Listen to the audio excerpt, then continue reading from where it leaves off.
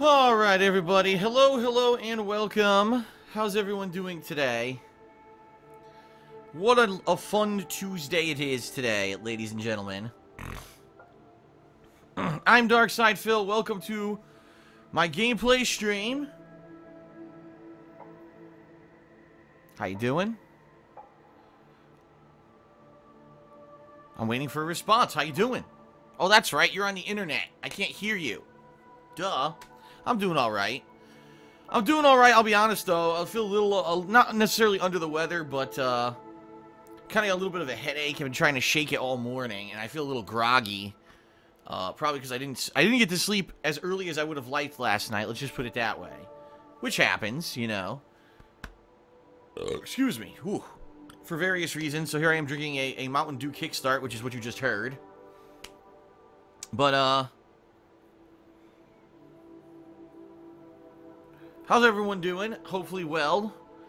I'm trying to shake this and get ready for today's gameplay. For today, as you can see, we had a poll last night to determine what would be played on my first stream today. There are two options. There were Overwatch, which released last night, and I actually did a stream of it last night, or Teenage Mutant Ninja Turtles Mutants in Manhattan. The latest Ninja Turtles game. This one by Platinum Games. So, yeah. And the poll was very close. In fact, the poll was neck and neck for quite some time. Only having about 50 votes between the two games. I think I had over 400 votes overall overnight, which is pretty cool. Thanks to those who did vote. But yeah, Teenage Mutant Ninja Turtles won the poll. So I said, okay, I will do this on my first earlier gameplay stream. Now, Ninja Turtles have had quite the storied history when it comes to video games. In fact, if you actually take a look, I believe the Ninja Turtles franchise may be one of the franchises with the most video games ever made. I'm not even kidding. Like, if you go into YouTube, what you do to when you start streaming on YouTube, much like Twitch, you have to type in the name of the game you're going to play. And when I typed in Teenage Mutant Ninja Turtles, I kid you not, like 20 to 30 options popped up. I was like, Jesus H. Christ. And I'm looking at some of them, and God, some of them were shovelware. A few of them were great. You know, the two Ninja Turtle games that stand out to me are the Teenage Mutant Ninja Turtles, the arcade game, and Teenage Mutant Ninja Turtles, Turtles in Time. Those two were quite good. You know, four-player cooperative side-scrolling beat-em-ups. Of course, those games came out in the mid-90s. Actually, the arcade game came out in the early 90s. The arcade game came out before Street Fighter 2. That's how old that game is. Holy shit. And actually, if you might not even know this, Teenage Mutant Ninja Turtles, the arcade game, was the game that got me into arcades. Like, until I saw that game in an arcade, I had never really been to one, and hadn't spent any time in one. And when I saw that fucking game, and I was such a Ninja Turtles fan at the time, I got hooked. I was like, I gotta keep playing this, I gotta play it. And eventually I beat it. And, yeah, you know, pretty interesting that here we are kind of coming full circle. Holy shit, the game that got me into playing video games seriously, right? And now today we're playing the newest Ninja Turtles game. Now, I've played Ninja Turtles games on YouTube before. If you actually look back, and I will tell you this because I almost never mention this. If you go to my website, thekingofhate.com, okay? At the top of the homepage, there's a tab that says Playlists. If you click on that tab and you type in a name into the search engine, you'll bring up the playlist of all the games that I've played for whatever you typed in. So, just to give you an example, I'm going to do it live here on stream. So I'm going to go to thekingofhate.com because I'm curious to see what comes up. I'm going to click on Playlists, and I'm going to type in Teenage Mutant and hit enter. So I got Teenage Mutant Hero Turtles, the Hyperstone Heist comes up. Okay. Teenage Mutant Ninja, it doesn't come up, maybe TMNT. There we go. So, Teenage Mutant Ninja Turtles, if I just type in TMNT, I get Teenage Mutant Ninja Turtles, Turtles in Time Reshelled, as well as Turtles in Time Reshelled 4-player co-op. Because I believe I did both. Now, that was back in 2009. I did the Turtles in Time reboot, as well as the Turtles in Time 4-player co-op playthrough. So, damn, that's pretty old. That is, holy shit, 7 years ago. And that's on the original Dark Side Phil channel.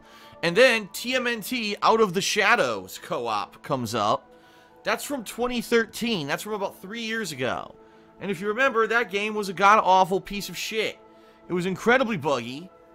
There was a stage where, you know, shit wasn't even loading properly, and I never finished it because it was just such a buggy piece of garbage. I didn't even bother with it. I played it for a few hours, and I said, enough of this shit. So, yeah. Ninja Turtles have had quite a storied history, and I've played a few Ninja Turtles games. Now, if I remember correctly, I could be wrong. I think I played through... Oh, I remember now. There was a Ninja Turtles game that I played, but I didn't record it for YouTube. There was this Ninja Turtles game that I played. It was right before I had started on YouTube. And it was a new one, too. And it was a pretty easy game to play, and I remember playing through it just to get the points. Because that was back when I was kind of... I was addicted to gamer points. And I really wanted to, you know, get as many gamer points as I could for my Xbox 360 account. And I heard that it was pretty easy to get the points in that game. And I ended up playing and do a full playthrough of this Ninja Turtles game back. I think it was like 2007 or 2008. But that was before I was recording for YouTube. So, you know, over the years... Oh, by the way, I also played Teenage Mutant Ninja Turtles on the NES. I played that one. Not the arcade game, but the original one for NES, which was incredibly difficult. Also incredibly shitty. It was a game with a great premise and horrendous execution. But anyway, yeah. Ninja Turtles have been around the block. Ninja Turtles have had probably 30 to 40 video games made about them over the years. And by the way, it's hilarious because that's the various iterations of the Ninja Turtles. There was the comic book Ninja Turtles. There were the TV cartoon show Ninja Turtles. There were the early 2000s Ninja Turtles, right? And then there's the most recent incarnation of the Ninja Turtles for TV. And then there's the movie Ninja Turtles, which were the early 90s. No, actually, it was 1989, I believe, the first Ninja Turtles movie. And then you had the most recent Ninja Turtles movies. So you're talking basically like ridiculous amounts of the incarnations of the same fucking thing. And they've all had their video game adaptations of each various version. So that's probably why the Ninja Turtles have so many damned video games. So anyway, ladies and gentlemen, today we're trying out the newest one. I've already heard horrible things about this game. I hate it when I go to play a new game, and I get all excited for it, and then I wake up the day of the game, and people are like, wow, people played this game last night, and it's a stinky piece of crap. Great. Apparently the game is incredibly short. For what I'm going to understand, the longest stage is 20 minutes long. And the game only has about 9 stages from what I'm hearing. Which means you could basically beat the game in about 3 hours. And it's apparently not very challenging. Great. And it's made by Platinum Games. Now, Platinum Games is kind of hit or miss. You know, over the years, you see them made some great stuff and some not so great stuff. You know, when I say great stuff from Platinum Games, I think of games such as Bayonetta or, what was it, Vanquish? That game that was really unique and different and fun, but it was very short. You know. And then there's some stuff that wasn't as great. You know, Transformers Devastation last year was kind of It was okay. It wasn't amazing. It wasn't bad. It was just kind of It had some really great parts and some not so great parts. Right? So... I've actually heard that the team from Platinum Games that made this game were not the same team that made Transformers Devastation. This is apparently a different group of developers, okay? So, I don't know how this is going to turn out. I don't know. I don't know. I was a huge fan of Ninja Turtles, you know, when they first released. And, you know, I was very, you know, fond of the characters and the cartoon show and the comic books.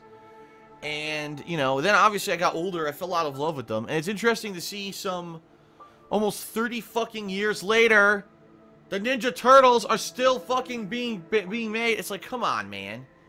How long could you be a teenager? They should be like 45 years old.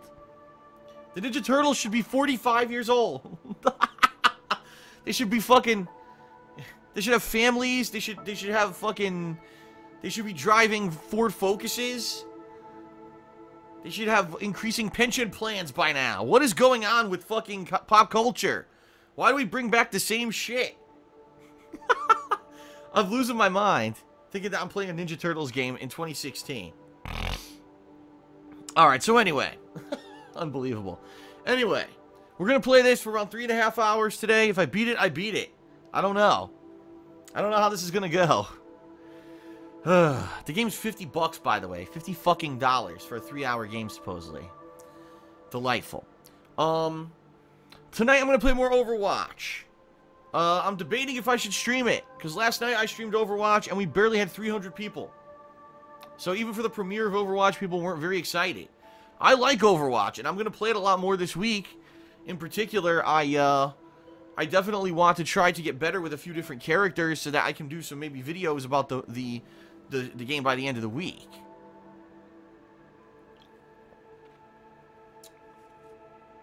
But, that means I need to play it more, you know what I mean?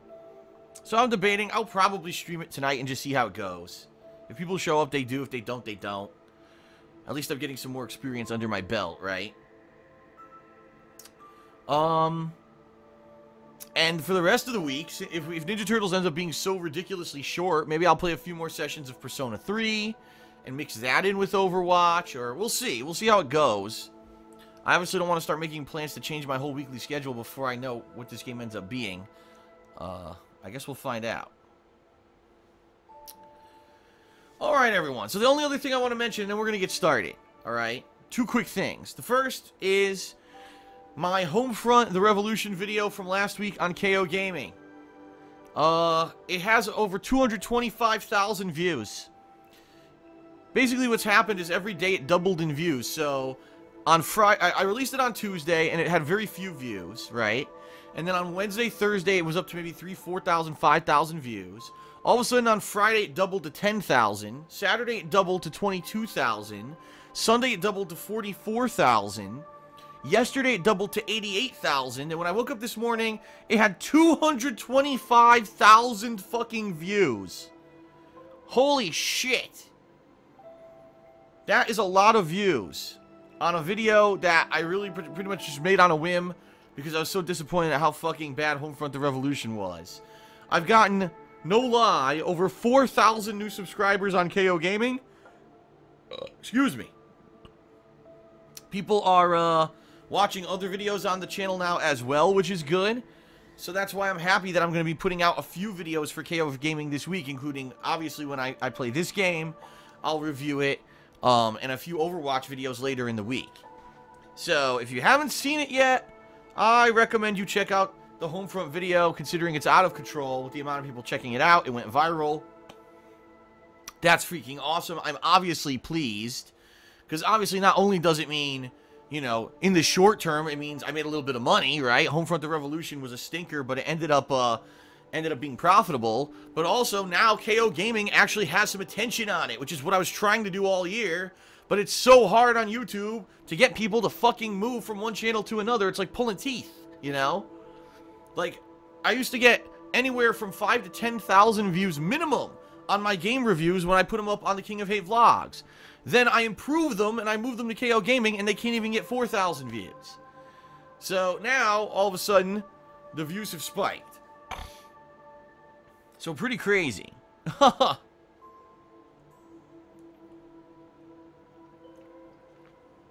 And yes, there are a bunch of contrarian idiots in the comments of the video trying to defend Homefront The Revolution with the most hilarious comments I've ever heard in my life. My personal favorites, number one, it's not that the game runs at a low frame rate and is unplayable. I'm just a bad shot. That's why I don't like the game, because I'm a bad shot. That's a great one. Another one is, people try to basically nitpick things that I say in the video so that it sounds like I'm not credible. Like, Uncharted doesn't run at 60 frames per second. It runs at 30, even though the game does run at 60 frames per second in multiplayer. But they're idiots, and they think that I'm talking about single player, which I'm not. The other thing is great. They say, oh, so you've been around on YouTube for 8 years, and you only have, like, you know, 4,000 or 6,000 subs. You know, now it's 10,000 on KO Gaming, but when they first started making these comments, you only have 61 videos And 6,000 subs. You've been around for 8 years? Her. How could you be around for 8 years? This channel was created in December of 2015. Because people they're so stupid, they don't realize you can have more than one fucking YouTube channel. Good God, people are fucking idiots. Even though if you go to the main page of KO Gaming, my other YouTube channels are there and linked to it as other channels. It would take 1 second to click the main channel page and find my other channels and show that I've been around for 8 years, but the commenters are that stupid. And the bottom line is, that's the common YouTube viewer. A dumb fuck. A really dumb person who just goes and sees what's viral and clicks on it. And that's really why that video's got so many views, is because it showed up in the search engine really high and it went viral. So people just watch it because it has views. People aren't watching it for the content of the video. They say, oh, this video is popular, I gotta watch it too. Which is why, unfortunately, most YouTubers are popular today. I hate to say it. But I digress. So yeah, so that's a good thing. KO Gaming is blowing up because of this video. And, you know, we'll see how stuff goes this week. Hopefully I'll have a few more videos to put up on that channel this week. Alright? The only plug I'm going to do today, I'm not even going to bother with too many plugs. The one quick plug, and then we'll get started with gameplay, is Patreon. Patreon.com/DarksidePhil. As of today, there's only 1 week left to pledge to my Patreon for the month of May. Okay? Keep in mind, the goal for this month is that if we hit the goal level, people who pledge $5 or more will be able to participate in a multiplayer event coming up in July. Alright?